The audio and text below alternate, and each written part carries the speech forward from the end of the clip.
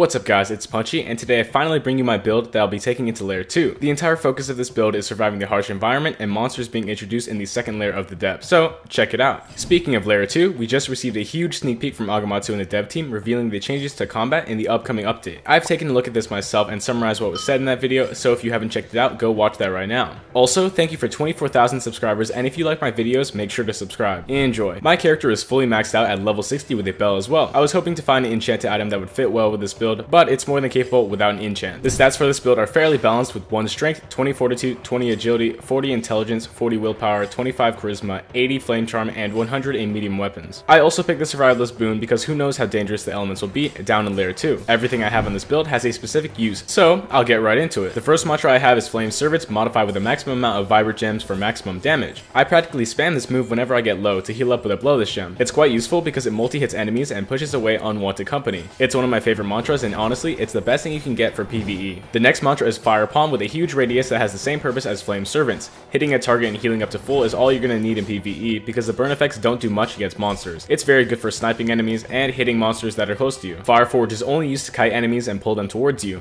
Being able to aggro things at will is very important, and it's very good to use if you want to play from a distance. That's all I use Fire Forge for.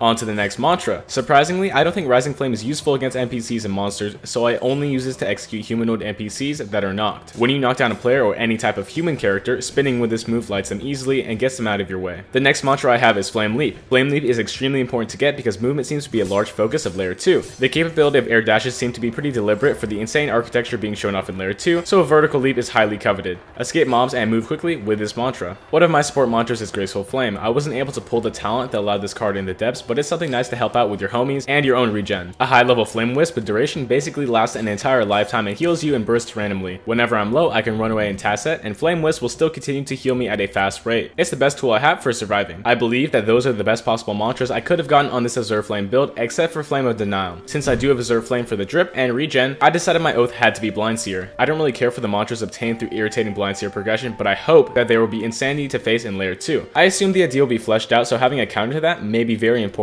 As mentioned earlier, I do have Tasset. Tasset is overpowered for PvE interactions because you can go entirely invisible to all monsters. Let's just say I don't want to dodge a Lionfish laser. Press T, now he can't even aim on me and I'm all good. I get low to a Sharko, Tasset up, and now I'm invisible. It's honestly so nice to have, and it pairs well with my Flame Wisp, which provides all the health I need. I think Tasset will be very strong in the early phases of Layer 2, where you can observe the environment and new monsters without being threatened. I know I'm being biased, but you have to pick this Murmur. But enough about hiding, let's talk about the damage I do to monsters. As explained in a previous video about my monster armor, I'm fitted with an entire outfit that allows me to do 60% more to any monster. This pairs well with any talents that increase damage like Overflowing Dam, Tough Love, and Giant Slayer. It's not the best if you want a lot of health, but that's why I like regen instead. To get more advantage by just playing against monsters, I was able to get Mirage Clone and its exploding variant. Just dodging and playing like normal will kill monsters quicker and reward you for doing well. Honestly, I didn't know you could get both of these talents at 20 agility, but I'll take it. The final part of this build that makes it unique is the multiple resurrections that you can pop if you feel pressured. My bell is the resurrection bell that's both good for team fights and by yourself. If I see my friend getting low, I press C, and now if he gets knocked, it will heal him up instead. Of course, if I'm low, I can hold down C and do the same thing for myself. I also stack this with Phoenix Flames, which allows me to get back up if I burn to death, which I can trigger whenever I want. It's super awesome to pull this off, and with Tasset, I can stealth and regenerate all of my HP with either of these talents. Here's a look at my entire talent list.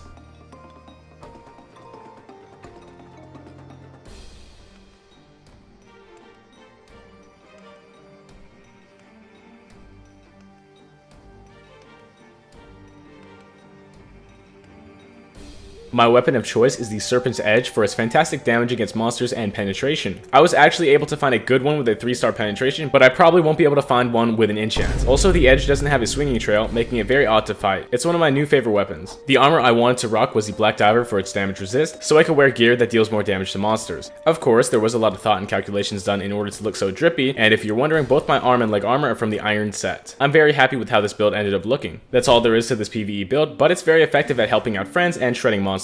I'm sure you can make a build that one-shots things, but I wanted to balance this one out with stealth and regen. After all, I don't really know how Layer 2 will be, so anything could be viable. Anyway, if you enjoy my content, make sure to like and subscribe, and have a good one.